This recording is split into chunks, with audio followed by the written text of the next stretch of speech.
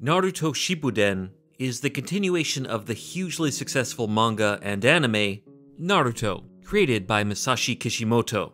Shippuden picks up several years after the events of the first series ended. In my first video on Naruto, which you can view by clicking below or in the upper right-hand corner of the screen, we examined the real-world mythological and cultural sources that inspired the first Naruto series. In this video, we're going to do the same for Shippuden, as well as a few details we skipped from the first Naruto series in the last video. But before we do, if you'd like to see more cultural breakdowns of anime from this channel, give the video a like and subscribe. Let's get started. In the first Naruto video, we looked at how the magical forces of the Naruto universe operate through chakra, and the quest of the hero, Naruto Uzumaki, to acquire a mastery of chakra so he can protect his friends, community, and become Hokage. Individual shinobi are able to exploit chakra through the Kekkei Genkai, or bloodline limit, a genetic mutation that grants specific powers to the carrier and manifests in various types of jutsu, including dojutsu, or techniques cast from the eyes, not unlike the legendary Evil Eye, which many cultures throughout history believe could bring injury, misfortune, or death to those it was directed against, unless they were protected by a charm like a Hamsa. The Sharingan, or Mirror Wheel Eye, can dispel or create illusions, and causes 3 marks to appear in a triangular pattern around the pupil. In Japanese culture, these marks are called Tomoe, which is a comma-shaped swirl symbol used in heraldic badges throughout history. The shape of the symbol is also reminiscent of sacred beads called magatama, which we'll hear about later. A pattern of 3 tomoe in a triangle is known as mitsudomoe, but is also the royal crest of the Ryukyu Kingdom, from what is today Okinawa, Japan. The Mangekyo Sharingan, or Kaleidoscope Copy Wheel Eye, adopts the shape of a rotating shuriken before morphing into a number of different patterns and activating a variety of dojutsu techniques, which we'll touch on later. The Rinnegan, meaning Samsara Eye, or Eye of 6 Paths, is a vortex of spinning concentric circles with tomoe arranged in triangular patterns of 3, 6, or 9. Samsara is a term that applies to several religions, but in Buddhism it refers to a cycle of life, death, and rebirth through 6 realms or paths. There are several references to these 6 paths in Naruto, like the 6 Paths of Pain technique, used by the character Pain, aka Nagato Uzumaki. This technique also requires the Rinnegan and is used to animate and control 6 bodies or paths, each named after one of the 6 paths of reincarnation in Buddhism. The 6 paths of pain are Deva, meaning God, Asura, which is usually translated to demigod, human, animal, Preta, meaning hungry ghost, and Naraka, meaning hell. In Buddhism, each of these is a potential realm or path a being may enter into depending on the karma it accumulated. The jutsu of each of these 6 paths also references to some extent the path it is named after. For example, the Deva or God path, created from the body of Nagato's former friend Yahiko, manipulates gravity and movement and is regarded as the most powerful or godlike. Also, the Deva path's Shinra Tensei technique is derived from the Japanese idiom Shinra Bansho, meaning everything covered by God. The Asura path augments the body and at times appears with multiple faces and 6 arms, very much like the Asura as they are depicted in Buddhist iconography. The human path manipulates the human mind and soul, the animal path controls animals, those 2 are self-explanatory, the Preta path consumes chakra like a Preta or hungry ghost, and finally the Naraka or Hell path summons the King of Hell, a reference to the King of Hell in Buddhism, Yama, or Enma in Japan. Continuing on with more dojutsu eye symbolism, I mentioned several dojutsu techniques in the first video which referenced gods or deities of Japan's Shinto religion, and in Shippuden we are introduced to several more. For example, the Izanagi and Izanami genjutsu techniques, which both manipulate reality. In the Japanese creation myth, Izanagi and Izanami are creator deities, siblings, and consorts. Don't worry about it. As dojutsu techniques, both Izanagi and Izanami render the user's Sharingan eye blind, which might be a reference to the world of darkness, or realm of the dead, Yomi, where Izanagi traveled to retrieve his sister. The Izanami technique also traps the victim within a time loop of repeated behavior, like a person lost in Yomi. After he illuminated the underworld and realized his sister's decayed and rotting state, Izanagi fled the underworld to a river, where he performed a purification ritual called Misogi, during which 3 new deities were born. The goddess of the sun, Amaterasu, was washed from his left eye, the god of the moon, Tsukuyomi, from his right, and the god of the sea and storms, Susanoo, from his nose. All three of these deities are also the names of dojutsu techniques performed by the Uchiha and Ōtsutsuki clans with the Mangekyo Sharingan. The sun goddess is represented by a fire release technique, the moon god by a genjutsu illusion in which we see a red moon, and the god of the sea and storms is represented, oddly, by a giant humanoid avatar that resembles a tengu, or humanoid bird yokai, from Japanese folklore, and specifically the larger, more powerful Daitengu. Itachi Uchiha's Susanoo avatar also wields three ethereal weapons: the sword of Totsuka, the Yata mirror shield, and Yasaka Magatama chakra technique. All three of these together are a reference to the Sanshu no Jingi, or Japanese Imperial Regalia, which is made up of three sacred objects: the Kusanagi no Tsurugi sword, Yata no Kagami mirror, and Yasakani no Magatama jewel. As I mentioned in the previous video, the sword of Kusanagi is actually wielded by Orochimaru in Naruto. However, Totsuka no Tsurugi, meaning 10 hands long sword, is a general term for the type of sword usually found in Japanese mythology, like the Kusanagi sword.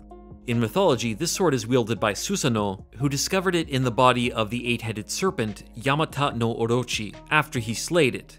Similarly, Itachi Uchiha used his Susanoo against Orochimaru's 8-branches serpent, and Orochimaru even emerged from within the serpent with his Kusanagi sword. However, Itachi used his Totsuka sword to defeat the serpent and trap Orochimaru in a genjutsu of drunken dreams. When Itachi does this, his Totsuka sword resembles a gourd, which is a reference to the sake, or wine, Susanoo gave the 8-headed serpent in mythology, in order to slay it.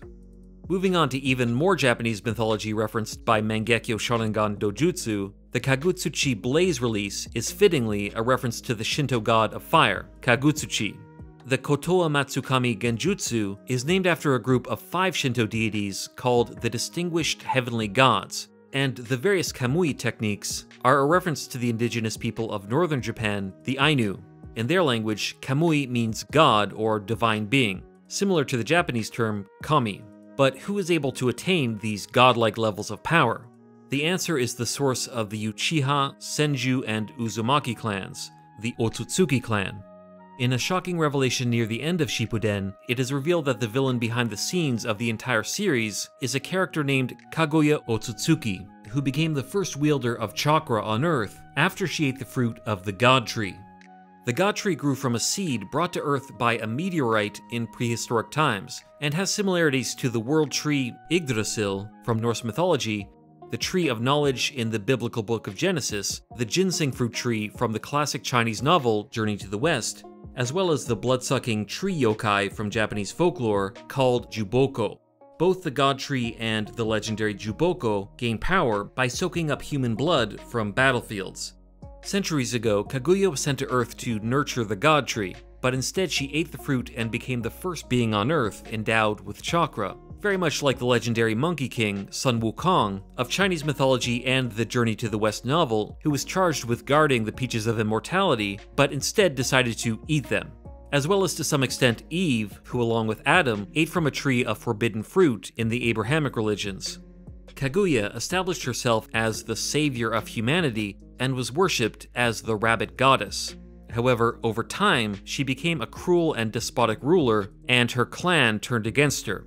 Kaguya's children, Hagoromo, aka the Sage of Six Paths, and Hamura, realized that to protect the world and the human race, they had to stop their own mother. Incidentally, their father, Emperor Tenji of the Land of Ancestors, is named after the real-life 38th Emperor of Japan, and the clothing of his people is based on the clothing of the Japanese Yayoi period. Kaguya merged with the God Tree itself to absorb its power, becoming the Ten Tails, before her sons saved the world from her wrath by imprisoning Kaguya's physical form inside a celestial body called the Moon, where Hamura stayed while the Ten Tails was split into 9 individual forces by Hagoromo, which became the 9-tailed beasts. The character of Kaguya Ōtsutsuki is inspired by Princess Kaguya, the moon princess found inside a stalk of bamboo in the classic Japanese tale Takitori Monogatari, or The Tale of the Bamboo Cutter, which was written over 1,000 years ago. Kaguya's son, Hagoromo, also takes his name from the Tale of the Bamboo Cutter. Hagoromo literally means feather robe, and is reference to the feather robe Princess Kaguya receives before she returns to the moon. This classic Japanese tale is in part inspired by the Chinese legend of Chang'e, the goddess of the moon, who also appears in the Journey to the West novel. Aside from Chang'e, Naruto's Kaguya definitely took her rabbit goddess title and also her rabbit ear-like horns from Chang'e's companion in the legend, the moon rabbit or jade rabbit.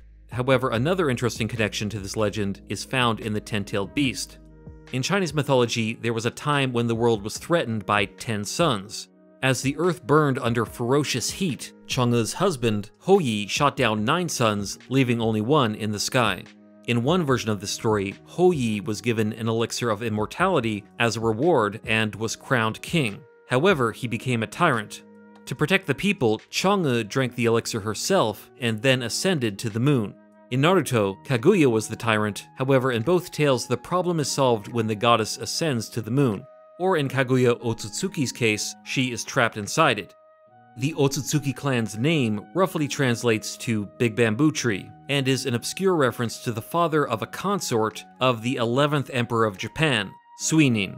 The consort was called Kaguya no Mikoto, and along with Chang'e, is thought to be an inspiration for Princess Kaguya in the Tale of the Bamboo Cutter. Her father was named Ōtsutsuki Rinne no Miko, which is also the name of Kaguya's father in the Naruto manga, and thus we get the origin of Kaguya Ōtsutsuki's full name. Like the Uchihas, the Ōtsutsuki have their own powerful Kekkei Genkai, or rather Kekkei Mora, encompassing bloodline Dojutsu called the Rinne Sharingan, or Samsara Copy Wheel Eye, which is the predecessor of both the Rinnegan and Sharingan. The Rinne Sharingan manifests in its user as a third eye, which in Hinduism and Buddhism is a symbol of enlightenment and is attributed to the Ajna chakra, located in the center of the brow. It is thought to be the source of imagination, visualization, and extrasensory perception. Thus, it is fitting that in Naruto, it is used by Kaguya to control the imagination and perception of those on Earth through the most powerful genjutsu known as the Infinite Tsukuyomi. Like the standard Tsukuyomi technique, this more powerful variation is also named after the Shinto god of the moon, and thus it must be reflected off of the moon in order to trap its victims in a dream. Another powerful dojutsu used by Kaguya through her Rinne Sharingan is the Amenominaka, which can alter the dimensions around her. This technique is named after Ame-no-Minakanushi, a Shinto deity thought to be one of the very first in existence, and one of the 5 Kotoamatsukami. While we already covered Kaguya's son Hagoromo's name, the names of his sons, Ashura and Indra, are once again references to Buddhism and Hinduism. I already mentioned that Asura, to use the Sanskrit pronunciation, is usually translated as demigod. However, in truth, the Asura are like a separate faction of supernatural underworld beings at war with the celestial beings known as the Devas. In Hinduism, the king of the Devas is called Indra, or Chakra in Buddhism, and thus Indra and Ashura are at odds in mythology as well. Another reference to this is found in the series intro that begins at episode 406. We first see Indra and Ashura, then their various reincarnations, including Sasuke and Naruto. Behind Sasuke is what looks like a depiction of Chakra, aka Indra, while behind Naruto is an image of what looks like a Buddhist Asura. Aside from Buddhism and Hinduism, there is also an influence from Taoism and ancient Chinese philosophy on the series. For example, the 8 Gates, which Might Guy opens all of to go head-to-head with Madara Uchiha. These are likely a reference to Bagua, or the 8 trigrams of Taoist cosmology, which represent 8 interrelating principles of reality. This concept influenced the practice of Qimendunjia, an ancient Chinese form of divination, through 8 gates. The 8 gates can also be found in the techniques of real martial arts, like Tai Chi Chuan and Baguazhang. The latter martial art has a technique called the 64 hands, or palms, like the 8 trigram 64 palms taijutsu technique in Naruto. This is also a reference to the 64 hexagrams of the I Ching. After the death of Hagoromo Ōtsutsuki, each of the Bijou, or tailed beasts, was scattered and sealed within an individual human being, known as a Jinchuriki. In some cases, the beasts formed a symbiotic relationship with their Jinchuriki hosts, who are able to utilize the chakra of the beast for their own ends. In this sense, a parallel for the Jinchuriki-beast relationship can be found in the concept of totemism, which is a religious belief that humans have a kinship or mystical connection to a spirit being, such as an animal or plant, which serves that human as their totem. However, the ultimate goal of all tailed beasts is to be released from their human prisons, which would result in the death of the host, in most cases. The kanji for Jinchuriki literally means power of human sacrifice, indicating that the host may sacrifice their lives in order to control the forces within them. In this way, the Jinchuriki and their beasts are similar to the concept of the divine spark, which religions such as Gnosticism aim to release from within the human form. In Japanese and Asian folklore, extra tails on an animal is thought to represent supernatural power. If an animal lives to an unusually long age, it may grow extra tails and acquire even more power. In the case of the fox, acquiring 9 tails at the height of its power. So let's start with the one tail and work our way up. The one-tailed beast is Shukaku, who we covered in the previous video but will again briefly. Shukaku's appearance, especially the dark band across the eyes, is based on a Japanese yokai and actual animal known as a tanuki, or Japanese raccoon dog. Tanuki were attributed special powers in folklore, most notably the ability to shapeshift. In one variation of a folk story called Bunbuku Chagama, Buddhist priests of the Morinji temple found their tea kettle, or chagama, had been replaced by a tanuki imitating its shape. In another version of this tale, the kettle was owned by a priest named Shukaku, who turned out to be a tanuki himself. Naruto Shukaku, or the One Tail, was also sealed inside a tea kettle, and its first Jinchuriki was a priest named Bunpuku, before it was eventually sealed inside Gaara. In Japanese mythology, tanuki are often paired with the kitsune, or fox, as rivals. Accordingly, there is a great rivalry between Shukaku and Kurama, the 9-tailed beast based on the mythical kitsune, sealed inside Naruto himself. Matatabi, the 2-tailed beast, appears as a giant feline wreathed in blue and black flames, and is a reference to the 2-tailed or fork-tailed cat yokai called Nekomata. In Japanese folklore, when cats live longer than usual, they become Bakeneko, or cat demons, after which they walk on 2 legs, develop human speech, as well as other magical abilities. Another especially fearsome kind of cat demon is the Nekomata, which is created when an old cat's tail grows too long and splits in 2. Nekomata are said to be as large as wild boars, and have a taste for human flesh. The fact that Matatabi is made up of flames may also be a reference to the Kasha, a flaming, corpse-stealing yokai, often depicted as a flaming cat demon. Isobu, the 3-tailed beast, is a combination of a turtle, crab, and mythical shark-like sea monster with a barbed-tail fin called Isonade. Turtles, or tortoises, are significant in Chinese and general East Asian culture as one of the 4 symbols, or 4 guardians, that guard over the 4 directions. These are also the inspiration for the 4-symbol seal in Naruto. In more obscure Japanese folklore, those who eat too much suppon, or turtle soup, may be haunted by the suppon no yore, or turtle soup ghosts. The other element of the 3-tailed beast, the Isonade, is thought to haunt Japan's seashores hunting for boats with human prey, which it drags underwater with its massive barbed tail. Like Isobu's tails, but the Isonade only has 1. The 4-tailed beast is Son Goku, another reference to the legendary Monkey King, Sun Wukong. In fact, the name Son Goku is simply the onyomi or Japanese reading of the Chinese characters for Sun Wukong. Yes, Akira Toriyama was aware of that. The 4 tails names, Handsome Monkey King and Great Sage Equaling Heaven, are also taken directly from Sun Wukong's titles, and its brow horns are modeled after Wukong's diadem. Aside from the Monkey King in Chinese myth, the 4-tailed beast may also be partly inspired by the Satori, a mythical ape-like flesh-eating yokai dwelling in Japan's mountains, although in truth the 4 tails is more likely inspired by the Saiyan Ozaru form from Dragon Ball, and actually Kishimoto admitted that.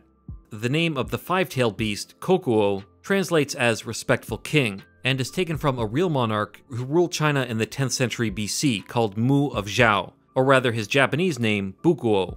While most of Naruto's tailed beasts are based on mythical monsters, Kishimoto once said that Kokuo was a mixture of a horse, dolphin, and whale. However, Kokuo's elegant horse or deer-like form and horns make it look a little bit like the mythical beast known as the Kirin, from Japanese and general Asian lore.